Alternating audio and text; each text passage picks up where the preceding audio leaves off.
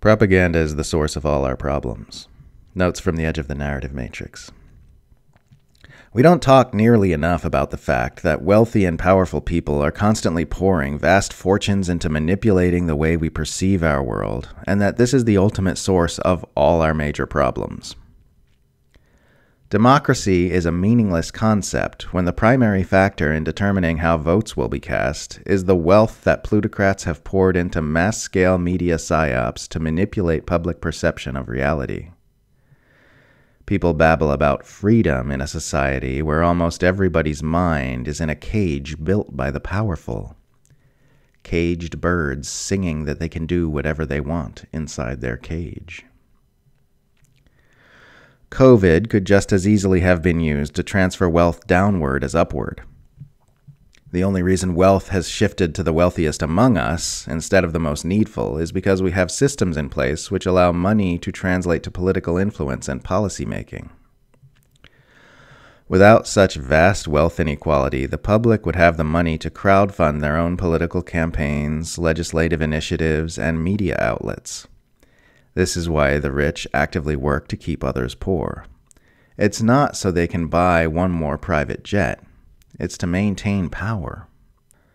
Because money is power and power is relative, the plutocrats have a natural incentive to use their financial clout to shape things so the majority remains poor.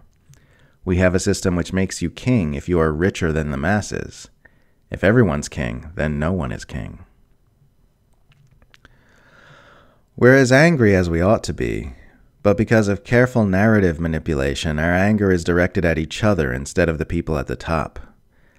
People often have more emotionality towards someone expressing the wrong opinion about AOC or ivermectin than they have toward the oligarchy.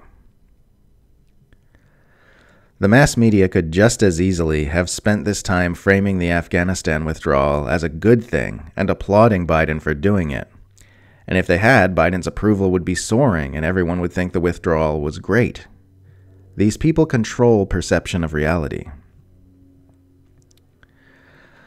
Invade a nation, kill hundreds of thousands of its inhabitants, stay for decades, accomplish nothing besides making war profiteers wealthy, drop everything and leave, then have your armed goon squad take PR photos with local infants so everyone thinks your military is awesome.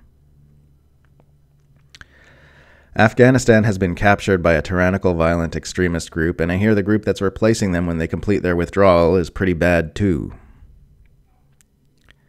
The 2021 Nobel Prize in Physics will be split between news media reporters for their breakthrough discovery of the existence of women in Afghanistan.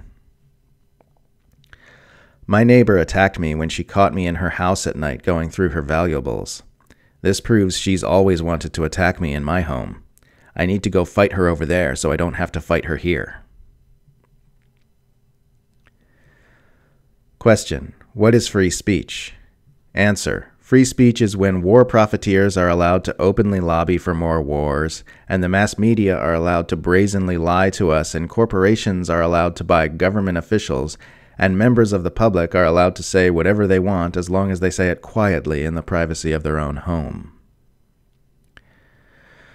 When poor people claim that spies are attacking their brains with high-tech ray guns, it's called paranoid schizophrenia. When government officials say it, it's called Havana syndrome.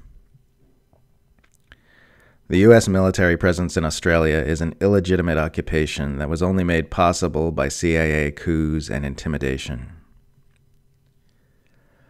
Saying America's warmongering has come home whenever it abuses its citizenry is a bit dramatic.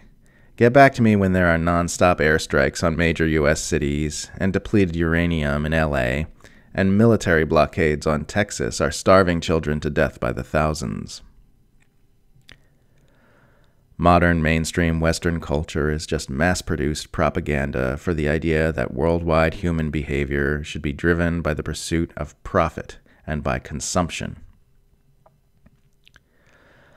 The fact that spiritual enlightenment is a real and attainable thing is possibly the most under-discussed and underappreciated political realities in our world, because it has huge, sweeping political implications, since it could solve all our problems if collectively realized. But whether we discuss it or not, it might happen anyway, as humanity approaches its adapt or die point.